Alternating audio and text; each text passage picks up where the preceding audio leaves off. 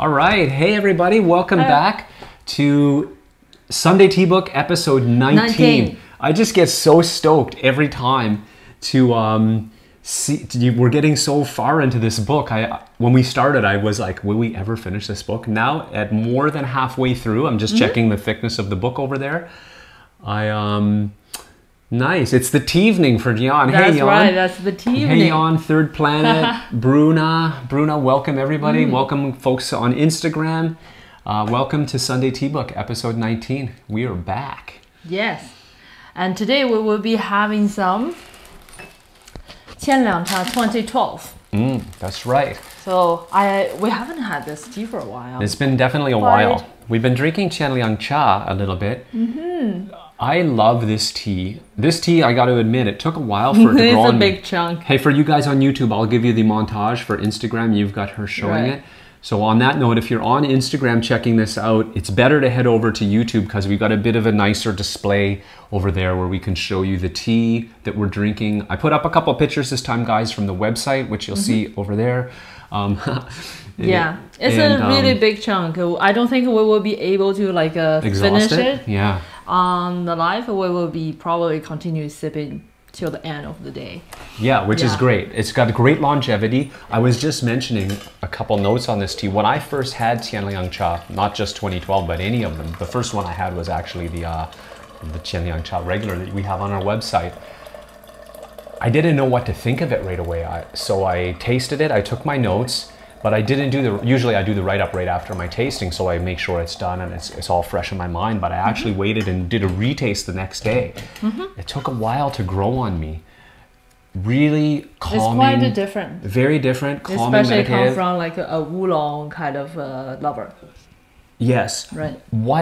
What stood out to me though as sort of months and years went by was how many other people had similar comment, like they love this tea, but it's not like a punch in the face. I love it right away. It's like a I don't know if this is a cheesy metaphor, but sort of like I don't know how to describe it. Try it out. Maybe just try it out. Were you guys like me, like waiting, and eventually let you down? And if you might have seen the log, I showed the log. This thing comes from a really impressive log, and I showed a quick picture on the web just a moment ago. But if you want to check it out, that's on our website. Right. That piece, that cake, but it's a slice of a log, is about this big. It's super impressive and really, really hard packed, like almost impossible to break apart. Yes. All right, guys, so let's jump in here. Sunday Tea Book, episode 19. First, I'm going to spend a minute for those of you that are new. Hey, Igor, welcome back. Fernanda, welcome back to Sunday Tea Book. And let us know what tea you're drinking. Yeah, let us know what you are all drinking. Sunday Tea Book, what's it all about, right? This is an idea that we got from you guys where Jen and I come back and we look at books, articles, or papers that are written in Chinese, hard to access, full of great information, and we translate them here live with you. I wanted to say something different today a little bit, sort of vis-a-vis our roles, the roles that we take when we do China tea. I was thinking about something that maybe I don't emphasize enough, because it's hard for Jen to emphasize, is I've been in the tea business or in the tea industry or a tea lover for about 5 years. So this is not meant to make anybody feel bad or anything, but basically I'm a total newbie at this. And what gives us the ability to dive into a book like this and to cover it with you is Jen's expertise, and Jianli, who is the author of the book we've been working through, is their expertise. So, you know, it's not just me who's been running over and sourcing tea for a few years and learned a few things. Jianli has a background in tea academia, like tea in the universities. Tea is a thing that's understudied, just like here in agriculture we study soybeans and corn and that. Over there, tea is a real deal thing. She's been involved in that. She's been running all over China but visiting all farms all over China. So all the tea processes, intimately familiar with, tasting tea, high-end tasting grade Chinese tea. So the reason, what I realized I was leaving out is the reason Sunday Tea Book resonates so much with me, I think, is because it's bang on the mission of ZhenTea, which is to bring you guys real, authentic tasting grade Chinese tea and authentic information about Chinese tea, which is we find like that was one of the burning elements, why Jen and I started this business, is a ton of misinformation out there. So our core mission is to first alleviate that. Our belief is that once that's alleviated, people will just come and find the good tea. That's what Sunday Tea Book's all about. Please chip in with your comments. So we're doing the translation live. Why that's fun is you're going to get an insight into why some of these things are so tricky to understand or translate or this and that. And you're going to be able to help us out. I get stuck finding the right wording sometimes. And so chip in. Questions, comments, suggestions on how to say something. We love those. And head over to the website. The link is in the description down below. We'll have the full translation, posted because we often use a lot of pinyin or stuff to make to kind of explain why there is some miscommunication or why there are so many confusions and so many different names. So I like to put a pinyin version there. So I think it's great to check the written form. Yes, awesome. Third Planet is drinking a 2010 Yunnan dark tea, so that's fantastic. That's perfectly in alignment with the section we're heading into. You would like to have Qian Lian Cha after dinner. I think that's very brilliant. Yes. Yeah, it's really in that zone. It's really calming. Calming, and also has a little less fermented than maybe other dark teas. Yes. So it has a bit of that Shen Pu'er quality of helping to settle the stomach a bit. But milder. I found it's much milder. I love that sort of mini barnyard, fresh hay / old wooden structure, like an old clapboard structure sort of aroma. Really nice. Jan is drinking Shu Pu'er, a really good one, old one, but I have forgotten the name and year. As long as it's old and good, doesn't matter. Right. Right on. So what else? Who else is drinking? Fernanda Hay. Awesome. And hi there, NW Ferg on Instagram and Cardboard Monk. Welcome on the Instagram side. Welcome to Sunday Tea Book.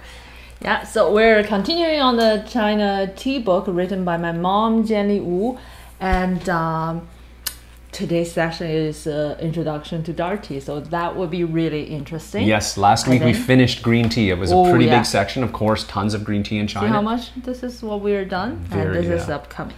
I don't want to seem overly proud, but I'm really happy we make it so far through the book. Yes. So the way it works when we translate the book is, for you guys out there in Instagram land, you're going to want to jump on over to YouTube, because I'm going to pull the pages right up on the screen. We're going to turn into mini little people in the corner. I'm going to go through a section and I'm going to let you guys know. The translation is chunky. This book is written in Chinese and English. I think you mentioned that. The Chinese is airtight. The English is... so I'm going to read it as it's written, and then I'm going to let you know what I got out of it. Jen's going to jump in and make sure that I didn't miss anything completely because it wasn't there, or that something was ill explained, or worse, sometimes it seems like I understood and it was written properly in English, but it's actually not what it meant. So those are the real traps. We're gonna get all of those out of the way. You guys, that's where you guys are gonna give us all your questions and let us know what kind of words we might need to use. Pull up the translation that's in the description down below for sure, the finished one for the folks on YouTube. So you can follow along and get some of those pinyin words, which sometimes it's better just to keep them. Like a lot of Japanese tea words, they're not translated. I think a lot of Chinese tea terms, it's better just to... It's hard to translate. And when you translate it word by word, it's just... it's lost and confusing. And she says it with the perfect Chinese accent, but I don't think we have to worry about that, guys. We can just say that. I don't even put accent. Qian Lian Cha, you don't have to worry about that. And you're good. You just give that the English version, right? So, all right, Instagrammers, head on over to YouTube. Once you get there, click that subscribe button. Those of you on YouTube that haven't, also, if you're interested in the content we do, hit that subscribe button, hit the notify bell so you know whenever we put out whenever we go live or put out new videos. We cover stuff like we do vlogs, so tea travel to China, how to brew, just all kinds of great, accurate Chinese tea information. So pop on over. I'm going to say bye-bye to Instagram. We're going to get on with it. So bye-bye, Instagram. We'll see you next time. Fernando says my hairstyle is so cute. It reminds me Oh, I love your hairstyle. I requested she don't change that because I love the little, I'm going to use the Instagram title with showing the two little dots, a little bit like Mickey Mouse. It's really just clean, I was comfy, right? Yeah, I was doing cleaning job and get really hot and stuff. I just love all the hair up. Oh, I somehow went live again. I'm not really live, I'm leaving. I often often like to point out how the liquor texture is when I was pouring the liquor. Same with this one. This one comes from the royal tea garden, or used to be a royal tea garden called Gaoma Erxi. It's a little bit long, but if you check on the product page, the additional information, it says where also linked down below in the description. Right. And that used to be a royal tribute tea garden. So the material and the landscape, I mean the terroir is really good. And this is 8 years old. So when I pour it, just that, again, I often call that elasticity. Like the thickness of the viscosity of the liquor, the frothiness of the liquor, the texture is really beautiful. She call you little panda. So cute. I agree, Fernanda. It's super cute. And okay, cool. We're all caught up. So I'm gonna jump over to the book, folks. I showed you the tea. Here we go. All right. So as Jen mentioned, we're going through China Tea, a book written by her mom, Jianli Wu. We have made it through a bunch of great sections full of information. Most recently, we completely finished the green tea section, which ended down here with those guys. And now we are diving into, guys, dark tea, a really exciting section, and covering the intro of dark tea. So introducing dark tea. I'm gonna squeeze a little closer to you. Okay. Every now and then we'll refer back to the Chinese section if there's some interesting characters and stuff. Also a beautiful picture cruising by. I'm gonna move me to the other side. We're very high tech now. Did that work? No. No, we're semi-high tech. Semi-high tech. There we go. Okay, worked. Now we're full high tech. Now we're full high tech again. All right, guys, so here we go. Dark tea.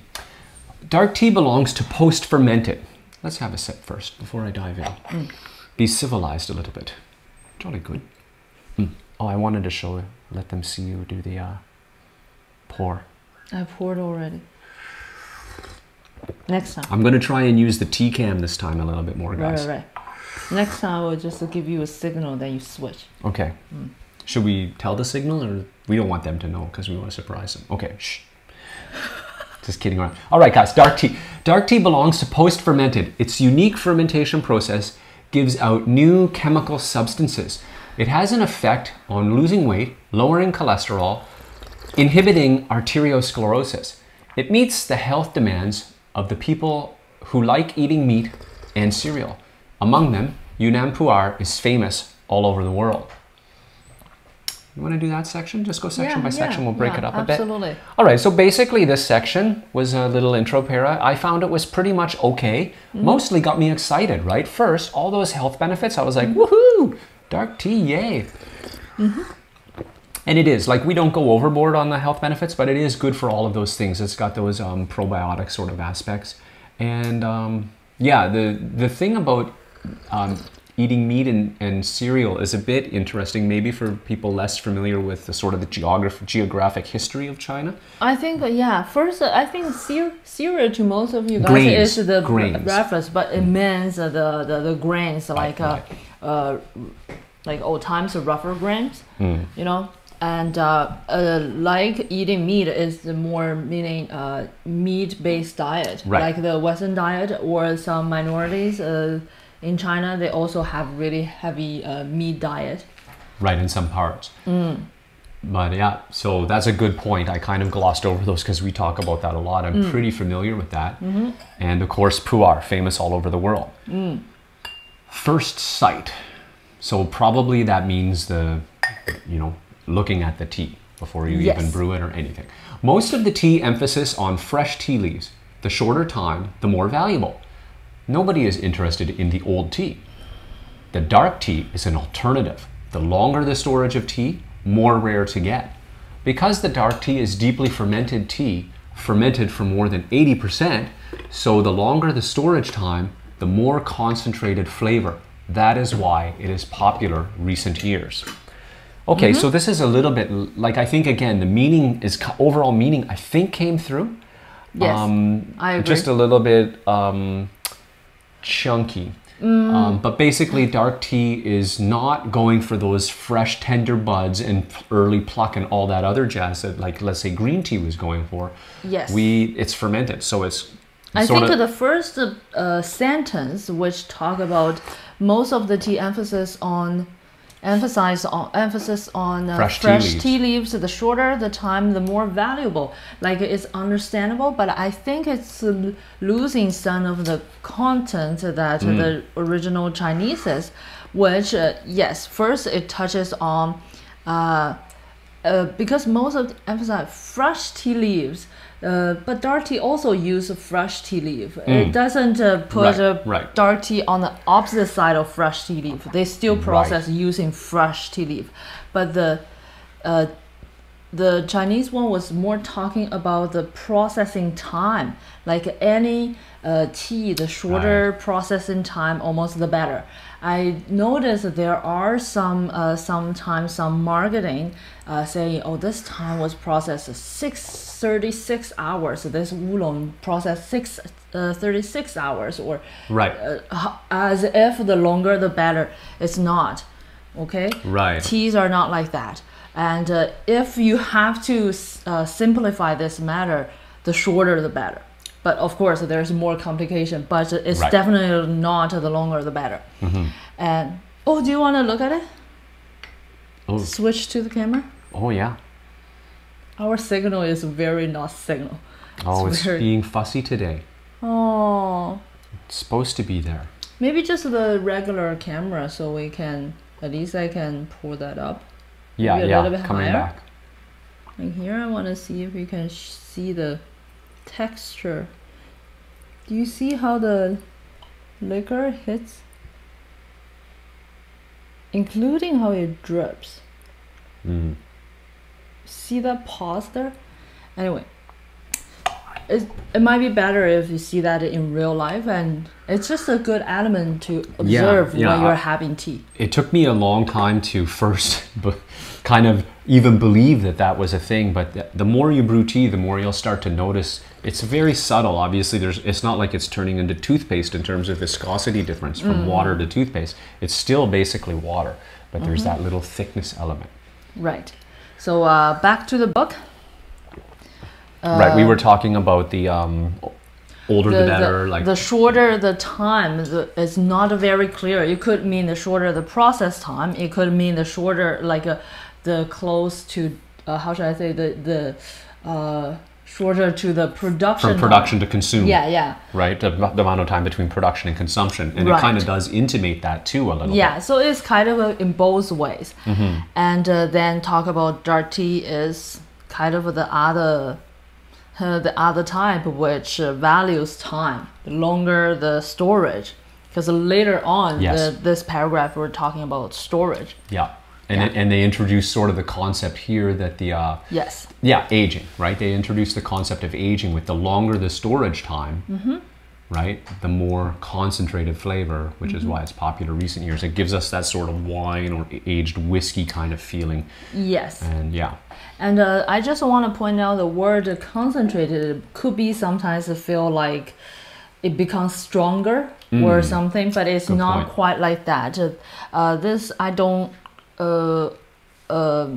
It's richer. It's not like a concentration. So there is a difference, and it changes and stuff. So it's almost more of just a maturation, like change. It changes and matures in its own way. Not become more intense or bold or something like that. Okay, great. Unique way to produce tea. Oh, book. They need the book.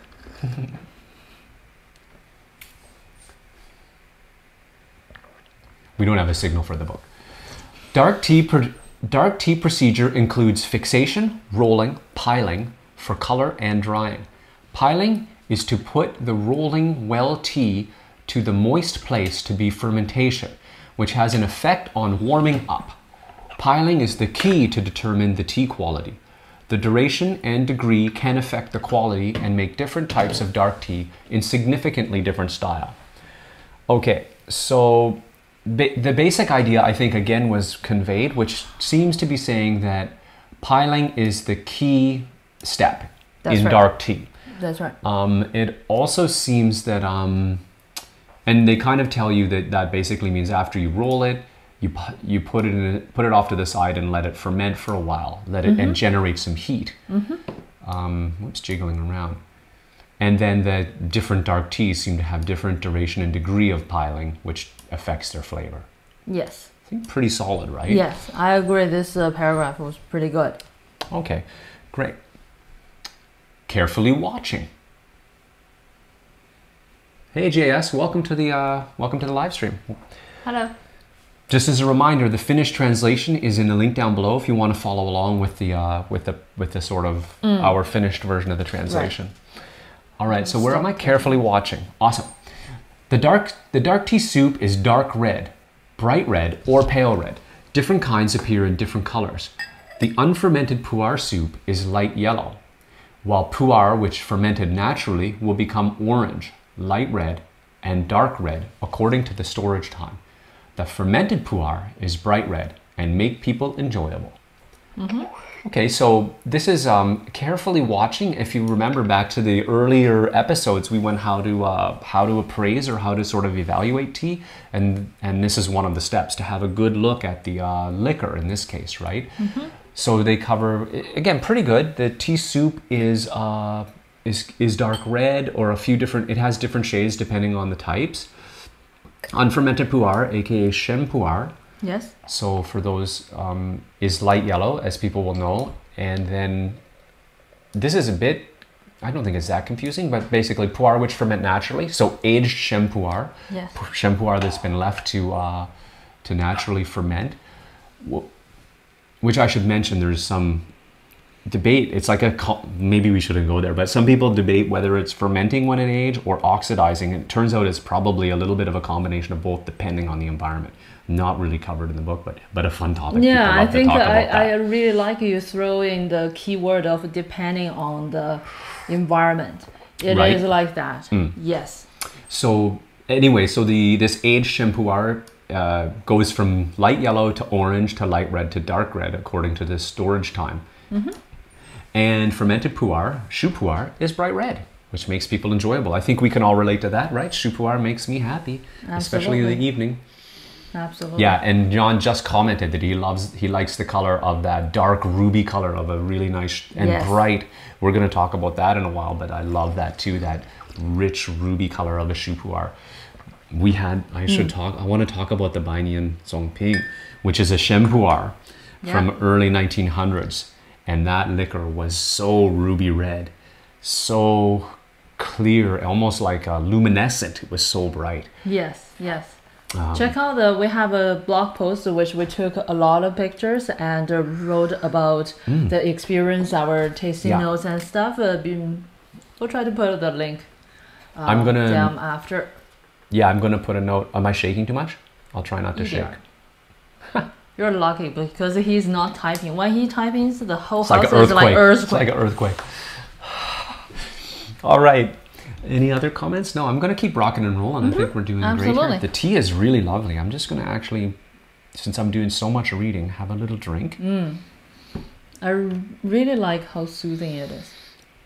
It's really hard for me to describe. It's not like oolong that I have a lot of elements, but it somehow has its own profile. Totally its own complete profile. And the little mushroomy, I didn't mention it when I smelled the dry leaf because I didn't get that hint, but in the liquor I get that little mushroomy sort of flavor, mouthfeel flavor. The mouthfeel is plenty thick. The regular Qian Lian Cha has a pretty brisk watermelon rind flavor that this guy's grown out of, I think. No, I think it has a wood. Wood more in this one. Yeah. Yes. And for me, the mouthfeel is what's like, so good. Very good. Ah, there we go. The charming fragrance. Oh, I'll put that down a bit. Dark tea contains aged fragrance, charm, and fermented aroma.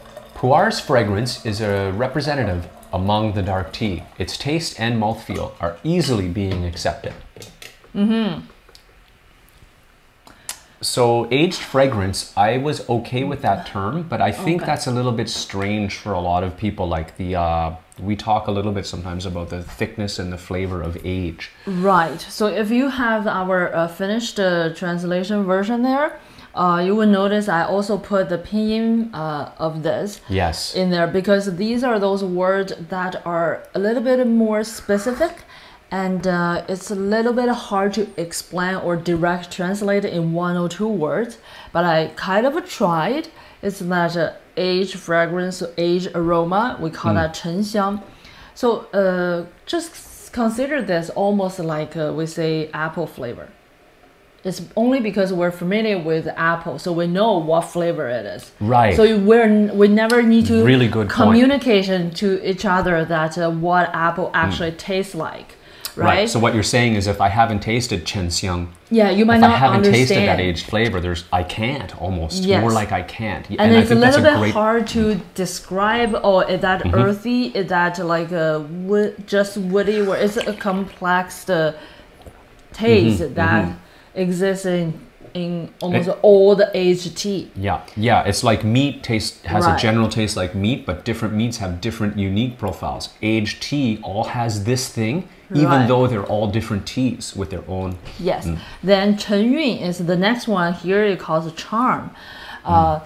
It means aged charm, aged yun. it's a kind of going deeper to the character of the tea, the property, like character, the style of the tea. Taste. So not necessarily throat feel yun. Not necessarily it's the whole thing that comes from the aging. Even I'm a little bit familiar with yun, so I thought, oh, that might be that, but it's more as aged character. If you have to link what's the prominent, like the most significant thing you could notice about 沉韵, the aged yun, is the thick mouthfeel. That brings the power of the complexity in mouth. Right. And then the last one here called fermented aroma, which is quite a literal, but it also means matured aroma. Because by fermenting the shen pu'er to shu, we're trying to speed up the aging, right? So it has that matured flavor. We like to not translate shu pu'er as cooked pu'er, because it kind of mislead people to think there's a cooking or really high temperature fermentation or something. It's not like that. If somebody likes to translate it, I think mature might be a better way to say it, which is also right in terms of the meaning of this character itself. This character shu could mean cooked or matured, like fruit. We would use that. Right. Yeah. Or fermented, right? Like shu. Okay. No, not quite fermented. This comes from the tea. It's just how we use it. That's why initial one wasn't cooked. It was like a matured, a speed up mature kind of thing. Right. I was mixing up. I meant to say ripe. Yeah, ripe. Because you use it with fruit, so it still works there. Right. So ripe is the just because there's a shu pu'er thing, we sometimes hear people say cooked pu'er, which because of that. So even in Chinese, I think people can get confused with that because the shu can mean cooked, right? So ripe is a better word for shu pu'er. But anyway, I'm kind of confusing the issue because here you're talking about the shu aroma, right? The mature fragrance, where mature is a nicer fit, I think. Than I think that's the word I chose. Yeah, you did. And it's tell us if you have better suggestions or something. We're totally open to learn more from you guys, because these are terms and names and words that there's no common understanding. So yeah, that's right. So let's check out the comments here quickly. We've got a little panda. There we go. Really love the color of shu pu'er. Yes, also the lovely earthy smell. Yes. Yes. Sometimes I find people are like that, too extreme. At least a couple of years ago when we did the festivals, it was two group of people of extreme love shu pu'er or hate shu pu'er. I rarely have people who have a sip and say, oh, okay, nothing. Pretty good. Yeah, it's almost instant. Oh no, I don't like it, or oh, I love this. Right. It's quite interesting. And the earthy, on the note of the earthy flavor note, I noticed, especially recently, we've been dipping into our 2015 Shu Pu'er lately, and that's our, if you know us at all, my evening tea, pretty much my only option is Shu Pu'er or something heavily fermented. It seems that it's less caffeine. It doesn't trigger my caffeine sensitivity, so I can get a good night's sleep. In fact, it even calms me. But with the 2015, it started with more of that earthy tone, but now it's actually transformed to woody very much. And I think you just mentioned I got to redo the write-up. It's been a while since we addressed that write-up, but it's a lovely woody flavor now. Yeah. Woody aroma and flavor, rather than that earthiness. Shu Pu'er. Sorry, I was just going through the comments and got sidetracked. Ruby red color. Is it correct to say that both, so Third Planet asks, is it correct to say that both dark tea and Shen Pu'er both focus on aging the tea, but dark tea changes faster due to the intentional fermentation process than Shen Pu'er that ferments? Great question. Okay, first, I love your question. Thanks for asking that, because I think a lot of people have that exact question. I think this question consists of two parts, right? First, does dark tea and Shen Pu'er both focus on aging the tea? That's right. Yeah, second, good breakdown. Is so dark tea changes faster due to the intentional fermentation. Yeah, I think the implication is it kind of gets a kickstart, right? Does that kickstart make it age quote unquote faster? I don't think so. I don't think so. The way to look at it in terms of a changing, because I think we're talking about changing speed, is more focused on the environment where it's aged. And a kickstart doesn't really, it's not, I think this question might come from some thought that because they already introduced some bacteria or something, but it's not quite like that, because Shen Pu'er also is not fully done. It has a lot of potential there. I don't think that initial like a making yogurt kind of concept of giving that a little culture, because there's no giving culture. Let me organize what I wanted to say. There's no, it's not like inoculating. Yeah, I think the major in terms of the speed, the major factor is the storage environment rather than the other one. And I don't know, correct me if I'm wrong, but I think it's important to remember that regardless it's Shen Pu'er, regardless if it's a dark tea that had some induced fermentation, the finished tea when the producer is done is dry. That's right. You cannot, so it's sort of in theory, that's really good in theory it's stopped. Yes. So now the it's a different kind of fermentation that's happening after the tea is delivered as finished tea. It's not what he was doing in that pile. That's a really good point. Okay? That's a really good point to add on. Cool. Yeah, that's got really some points. No, but really, thank you for the question, Third Planet. And that that's was excellent. A really good question, because that really kind of, because it made me think of now I think of that question, reminds me that like compare you make yogurt with milk with or without a little culture in it, there is a speed difference, right? But that's not, exactly. That's why I was talking about culture and yogurt like crazy. No, that's a good point. But they're not the same as in tea. Right. Yeah. Really good. And then Igor says, the more tea we prepare, the better we can identify the different color tones, changes in the thickness of the liquor, changes in smells and flavors. That's good for evolution. Let's keep it up. Yeah, absolutely right. There's really no other way. I think that's the best. The more you drink, the more, that's where all of our intuitive brewing, if you've watched any of our how to brew videos, we always kind of push away from timers, push away from thermometers, and we encourage, look at the liquor color, which if it's the first time you ever brew, then it's tricky. That's really bang on. Bang on, Igor. Really, everything we need to experience, we need to accumulate that. Otherwise, with all the color, like you see from the book, it's red, dark red, but there are so many shades in that range. And what is radiance? What is like brightness? Really needs that. All right. Okay. Thanks for that. Yes. That was really bang on, yeah, right? Nailed it. Bang yeah. on. Bang on, nailed it. Out of the park. Which I should say is a baseball metaphor for those of you from Europe who might not know what out of the park means. It's not a bad thing. We didn't kick anybody out of the park. Igor simply hit the ball out of the park, which means awesome, bang on. All right, it seems to also be a little idiom lesson too. Is that North America mostly? Pretty much nobody plays baseball in the world except Americans. Even Canadians don't play Japan. baseball. Oh, I'm going to get a lot of hate comments for that probably. Oh yeah, in Japan. Yeah, sort of weird, but anyway, back to tea, folks. It's not a baseball channel. All right, the basic classification of dark tea. Hunan dark tea, Anhua dark tea, etc. Hubei dark tea, Pu'er, Laoqing tea, etc. Sichuan bian tea, Nanlu bian tea, Silu bian tea, etc. Jiangui dark tea, Pu'er tea, Guanxi liubao tea, etc. I'm going to dive into the next section, okay? I don't think those are just basically, I guess we can say, but it seems like they're classifying dark tea roughly by region / province. Not really smart. Right? Oh, so for those of you, so these are all provinces, Hunan, Hubei, Sichuan. Mm-hmm. The only one that's quote unquote, to me, not a province is Diangu, but I guess because of Dianhong, this must be Yunnan, and also, big hint there, Yunnan, right?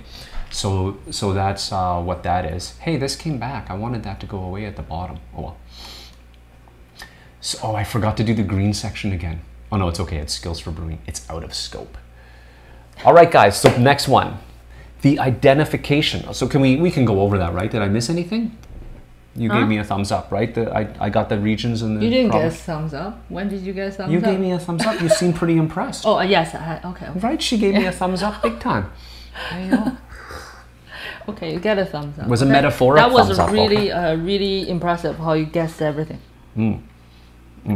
Yeah, and I guess it's not that obvious because I've been to some of those provinces. Actually, no, none of those provinces except Yunnan. Sichuan, you were in Sichuan, that's right, I was in Sichuan. The identification of Pu'er. Okay, this one's pretty long, so maybe I'll do paragraph by paragraph. What do you think, boss? Okay. Maybe we can just finish this section. I was done. Yeah, that's why I was getting. I was okay. I saw. Okay, we're coming back here. We're coming back to here. One thing. So we're here. Maybe more than one thing.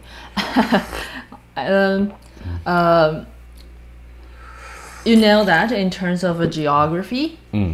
So they're from different regions, and Hubei is actually really one of the earliest dark tea, not very famous in China or here.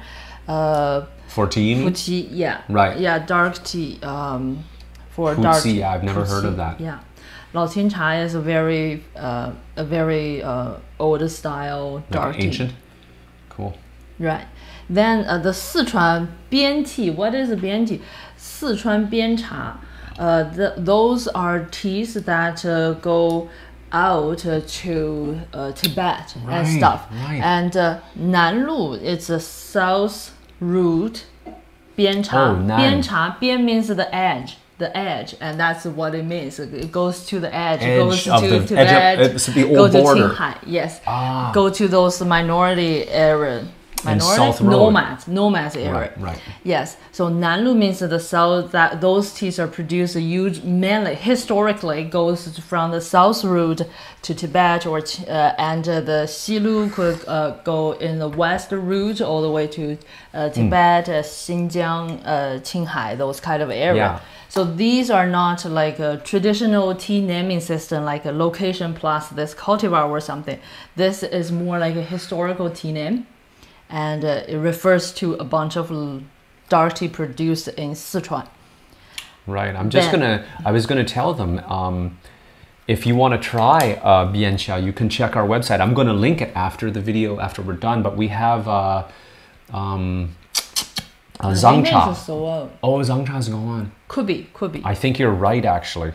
Okay, I'll check if we still have it, and I'll link it there. And if not, I'll try and find some other reference to it that we have, maybe a video. But I don't think we did that because we visited a really neat factory where they actually produce this tea, and we chat with the producer about how he has sort of 3 generations of this Lian Cha, right? They're also doing like improvement in terms of the taste of those, you know, how should I say, not popular tea. Because dark tea were never popular for most people. Yeah, so the edge tea, right, goes out of the edge. The people inside China basically hate it. Okay, I'll speak freely for you, right? They don't want to drink that. They consider it's awful. They want their green tea. They want those kind of things, right? So the first generation continues to go out and they make that, but then he made a evolution of it, which is cool. Well, because on the other hand, it's related to diet. We talk about how dark tea is great on digesting meat and stuff, and the most like the people in Sichuan, in all those areas, we eat quite not as meaty as the nomads. So if we drink dark tea, we will be hungry in 2 seconds. Yeah, hungry all the time. And also for the nomads, it's neat to mention that tea is kind of their nutrition. If you've watched some of those Tibet videos or stuff like that, where you see how the sorry. No, it's okay. I thought you were done. Sorry. I'm done. You are? Okay. Yeah. I just want to come back. I don't want to drift too far away everywhere to one of the point I really wanted to throw in about the Diangui dark tea. Dian means Yunnan. So if you say Dianhong, that's Yunnan black tea. Dianlu, Yunnan green tea. So in all the Chinese provinces and big like areas, we have one word that represents this 2 words province name. So Dian is Yunnan. So those are historically chosen names, and that's how we put on on license on the car. You look at that. There's one word in front and a bunch of other digits, but the first one tells you which province they're from. That's so interesting. Like sometimes they are this one of the character from the name of the province. Sometimes it's totally different. Like a Gui is Guangxi province. That's why here it says Guangxi Liubao Cha, Liubao tea. Oh, so interesting.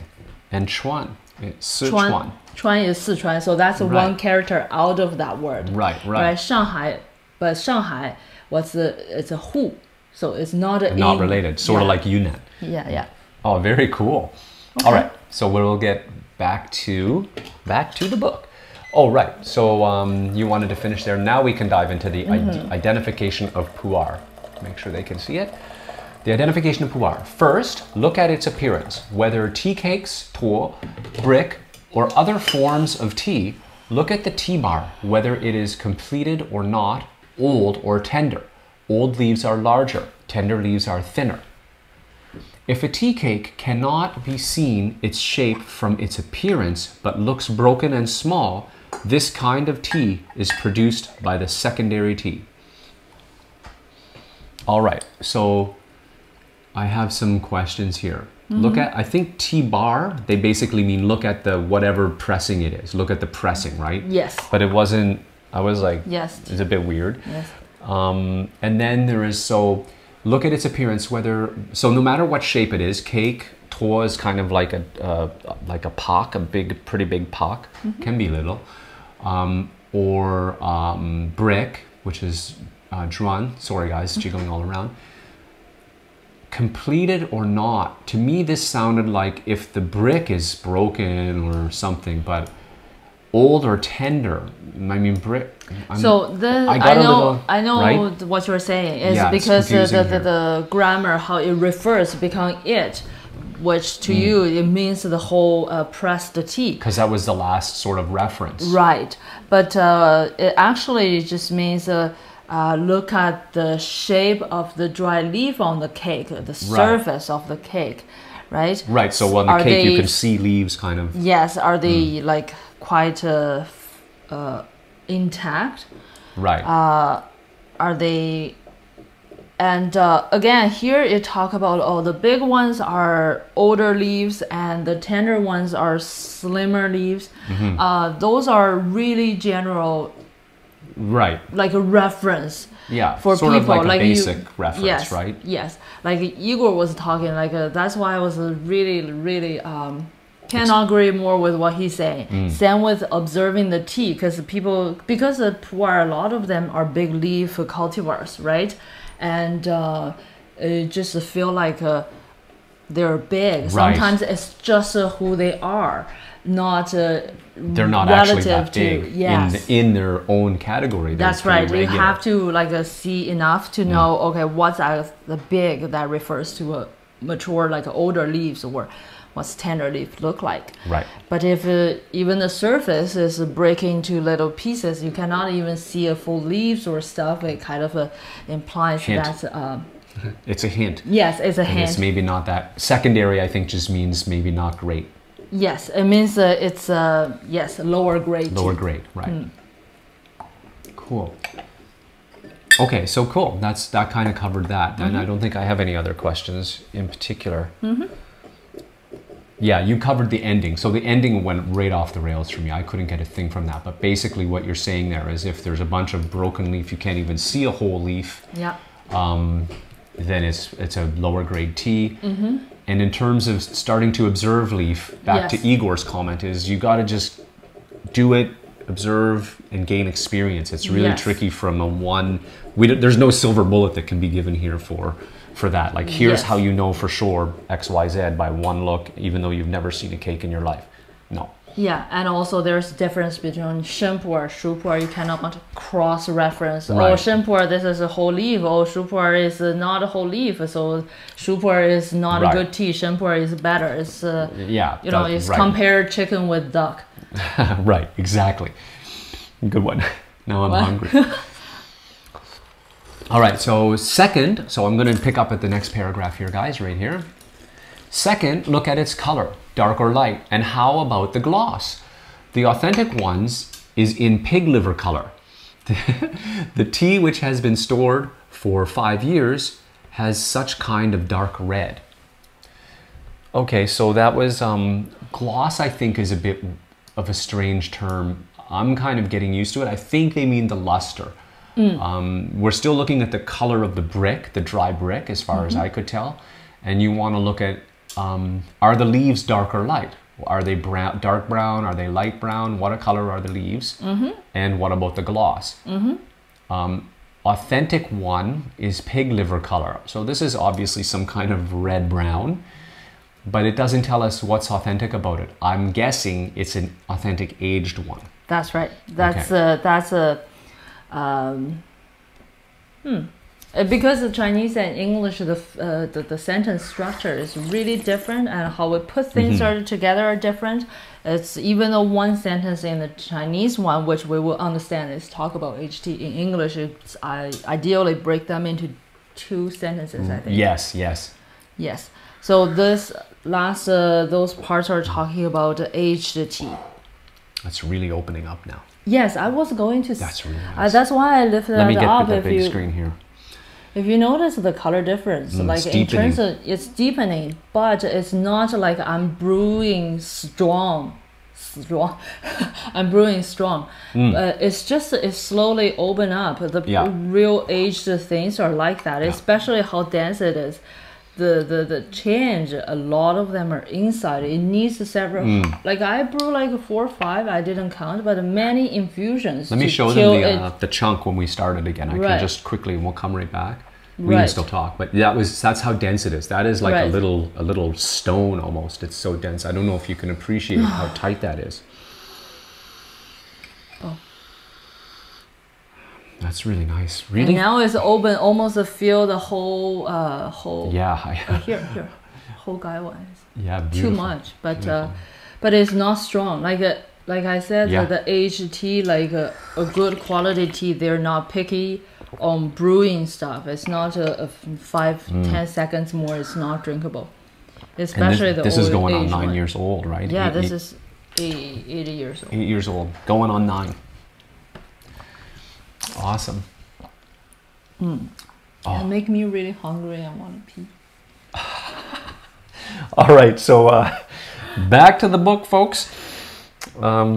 Right, so anything else though? I think that's it, right? Oh, I wanted to point out that pig liver. I kind of chuckled when I read that. Okay. This is really this might not be a good color reference for I'm not sure. You can let me know for the folks in Europe, but unfortunately, we don't eat, well, maybe fortunately, unfortunately, whatever you like, but we don't eat that much organ meat here, but it made me chuckle because the I've noticed a lot of references in the book are related to food, and there's almost nothing could be more Chinese than to describe everything with a food reference. So even the color red is described with a piece of food, the pig liver. So I had a little chuckle at that.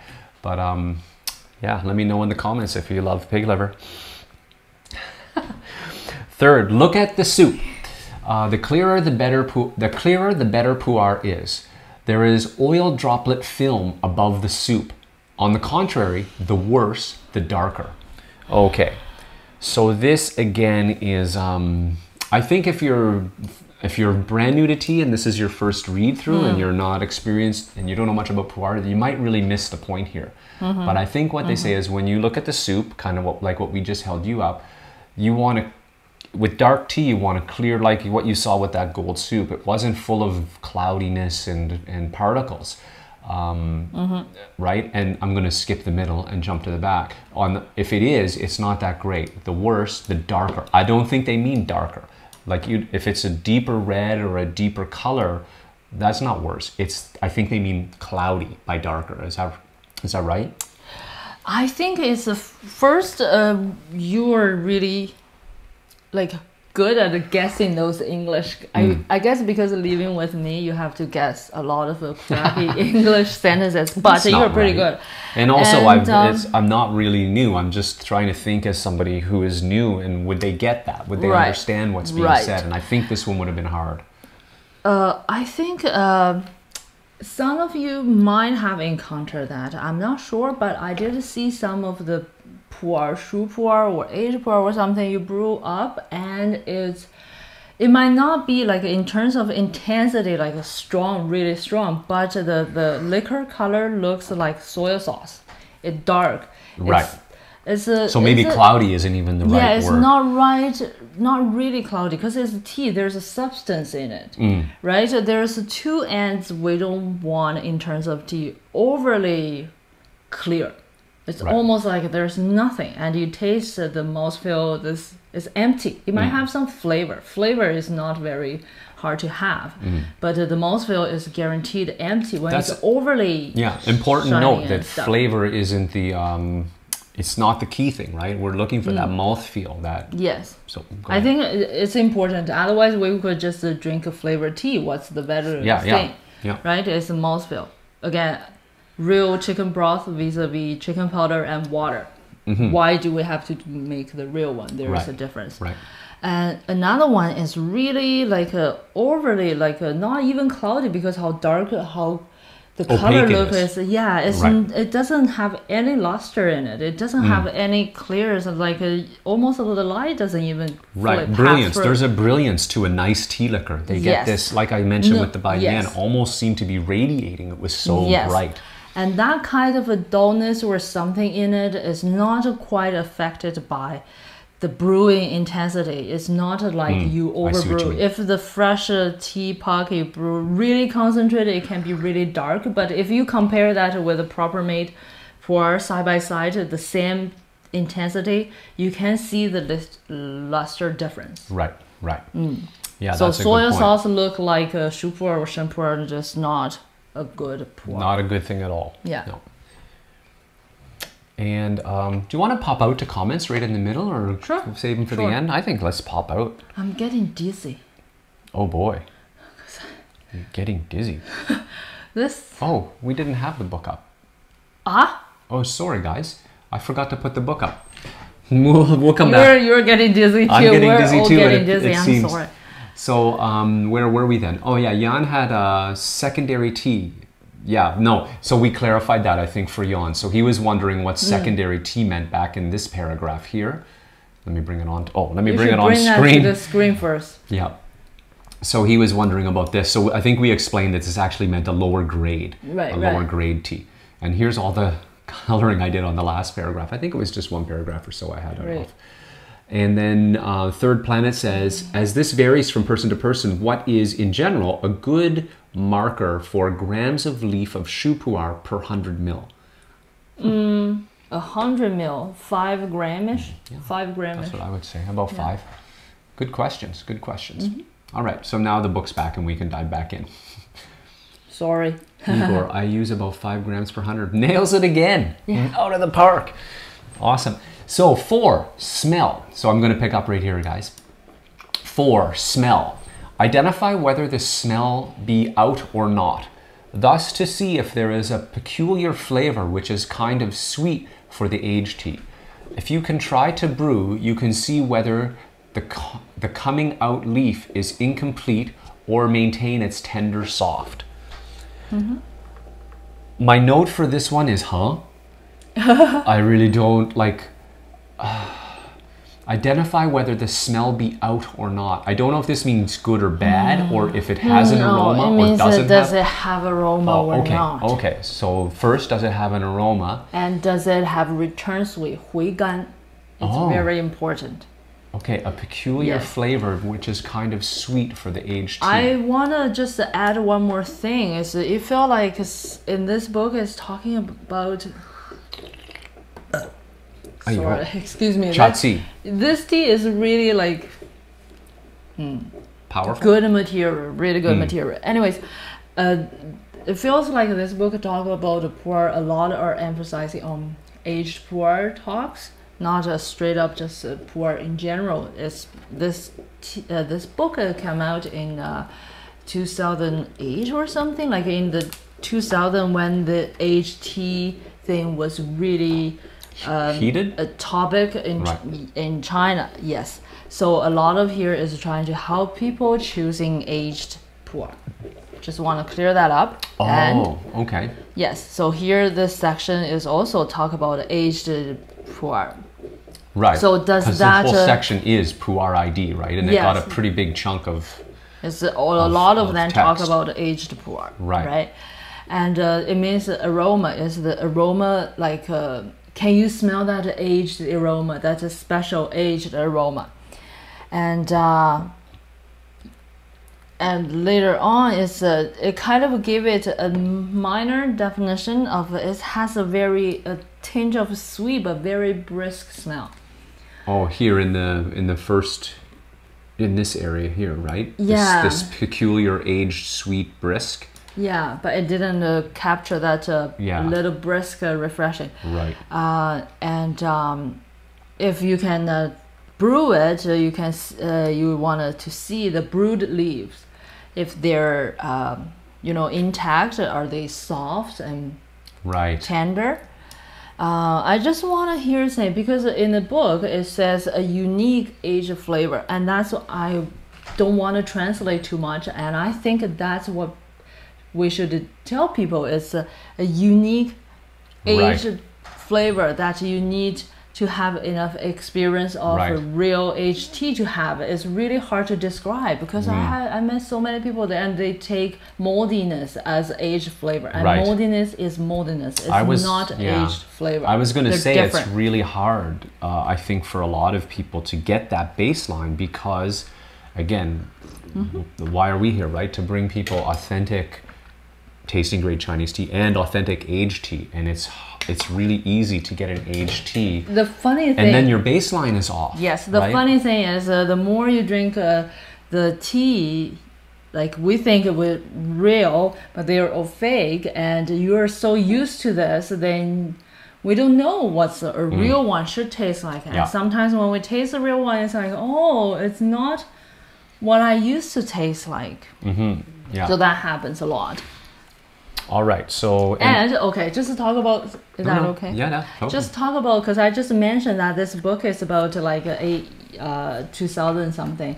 And the interesting thing is that now at least I look at North America's pu'er market, you look at it, it really resonates looks just like 10-15 years ago China's aged pu'er market, which is filled with a fake pu'er. And it's not trying hard to fake, are really easy, like this low end fake that you can just know by look at the title is wrong, the pictures are wrong, everything is wrong. It's it kind of like a bullying the situation that people don't have much knowledge of or taste. Taking advantage of the situation. Yes, because our taste about aged pu'er is empty, right? They are trying to fill in with that. So kind of take advantage of people don't know too much about aged tea. Then it's getting better. Like now if you go look at the Chinese aged pu'er market, it's way less of those easy fix. Because after times and times when people start to get into that and try more teas and eventually they will encounter real ones and see the difference, and the fake ones become really hard to exist. So now you can look at the Chinese pu'er market as the fakes are really trying hard. They are doing much better job. At least it's more drinkable to call it rather than those elementary ones. And those elementary ones just go overseas. Maybe 10. That's what I was going to say. The quote unquote good news is those easy to detect fakes are flooding the overseas market. Well, give it some time and people will eventually come around and realize the thing. Yeah, just needs time. Anyway, last paragraph. Last paragraph, right on. So the basic qualities for judging right here, guys. The basic qualities for judging pu'er is that normal quality without bad changing, no odor. Pu'er must be clean and without non-tea substances. Pu'er cannot be colored and without additive. The appearance of pu'er should be smooth, even, and equal thickness, etc. All right, so again, this was a bit chunky. The basic qualities for is that without bad changing. So I don't know, the first means sentence, it didn't go bad. Oh, it's not moldy or rotten. Yeah, it's and there's no moldy odor that would go with that, which again, we encounter quite a bit over here when talking about quote-unquote aged tea that are actually maybe not so old, but a little bit gross, i.e. moldy. Pu'er must be clean and without non-tea. So that means basically, I think you don't want other stuff in your pu'er. Like there shouldn't be other things in there. It's just undesired, unless it's like a scented or one that those are okay. But you know. Yeah, I don't know, just other material that's not tea. I don't know, additives or whatever. And I think they mentioned coloring too. Cannot be colored. Are they referring to coloring? Oh yeah. There are tons also, of that's ways. A trick. People will put like red. How do you make a fake aged tea? Step one, coloring, and the food, the flavoring. People think a certain flavor is aging, so that make. People do put that make me want to come back to without non-tea substances. We've even seen, I want to say this, we've even seen actually aged Shen pu'er that had tea substances added to it, aka Shu pu'er, which was, I guess, a coloring guy, right? It depends. Well, I don't want to take that the wrong way. First, there are people who using that mix Shen and Shu to fake the age. And second, mix Shen and Shu was in production at certain phases. They are different. What I care about... It's about the transparency, right? It's about transparency. Are you titling the tea properly? Are you selling that with a proper title, with a proper price tag? Right, that's what I care. Like, there's nothing wrong with the Shen and Shu together. There was in and of itself, it used to be done. Because that improves the taste. Right. The Shen pu'er we are tasting today, the fresh new Shen pu'er from 2020, doesn't taste anything like a fresh new Shen pu'er at the 1970s. The Shen pu'er processing is also improving too, to make that more drinkable, because people start to drink that. Anyway, there's lots of changes and different phases in pu'er. Cool. Okay, that's and then I'm still working my way through this paragraph. Cannot be colored and without additive. Okay, we don't want stuff in it. And the appearance, this was a little bit tricky too. The appearance of pu'er should be smooth, even, and equal thickness. I think we're talking about the cake again here. Yes, this is talking about the pressed cake, because you would get that, assuming like from more authentic source. Equal thickness doesn't necessarily mean the cake thickness though, right? There's always the little ball in the middle. Yes. There is another thing. Is again, this one, if you don't know the historic, not quite historic, the background of that time and how much wrong, awful fakes out there, And that's why this book is so useful for nowadays North American tea people, because not just North American, but because we're in here, we observe that better. Europe or anything, I don't know much. So you tell me if this book is useful for you. But this is the situation you will see here in North America when people sell fake teas, that they look so rugged, they look so aged, really rough packaging, rough cake. And they're like from 60s, 70s. Reminds me of like sometimes you condition a book, you burn the edges a little bit, you cut it, you make that. Who do those teas? Old times, all those teas are done by. Remember, at that time, China is more communist government, state control, right? So what it means is everything has a standard. They are not gonna produce a cake that is so like lopsided, thick and stuff. It's not like that. There are standard when they're product, so they are, at least the look is matching the minimum look, right? A professional look, despite the taste. But you could sometimes see those pig. Oh, those are from the 60s. That's why they look so rough, look so bad, so out of shape. And stuff. We're so not authentic because some old farmer did it. No, fake. Right on. And I think that covers it then. Yes. Changing no odor. Oh wait, I have some notes up here. Appearance smooth, liquor or leaves. We clarified that. Yeah. And I've got a bunch of notes for stuff to put up on the page for you guys after. The most recent, I didn't get a chance to say it out loud to you guys, was she was mentioning about Pu'er, and anyway, great article in Charen Magazine that covers some of the stuff you were just talking about in terms of the Pu'er through the ages and what to look for. So I'll put a link to Charen down below. It's a really great article that covers in a bit more depth than we're able to in this setting, to give you some hints, give you some simple, like some context. Yes, and some simple reference. For example, ancient tree, old tree, shu Pu'er from Banzhang or Bingdao in 2000. Like using those time mark. The general idea is, that in the early 1900s, there is no iPhone cell phone. Like it just doesn't exist. So the same kind of thing for tea. They often match current trend with old times, which didn't exist. Yeah, so it's easy for you and I to figure out, if they're talking about some hot tea region from the 1940s, which that wasn't even a thing. Nobody cared about that region in the 40s. So there's much more. I'm going to put the link down, so be sure if you're into Pu'er, that's a great article to just go over. It's only a 2-page spread with some bullets. Really nice. Okay, let's check this stuff. Yeah. I don't mean to rush, but I really... No. You need to... I'm so we gotta... She's like, God, I gotta go. Okay. So Nian says, we were talking about the 5 gram. 5 gram to 100 is a good amount, but with Hei Cha, it can be more, like 8 gram for 100 ml, and with a long steep time. Yes, I agree. Yes, cool. I think it's always a good thing to experiment, like start with 5 or 8, then tone down, tone up.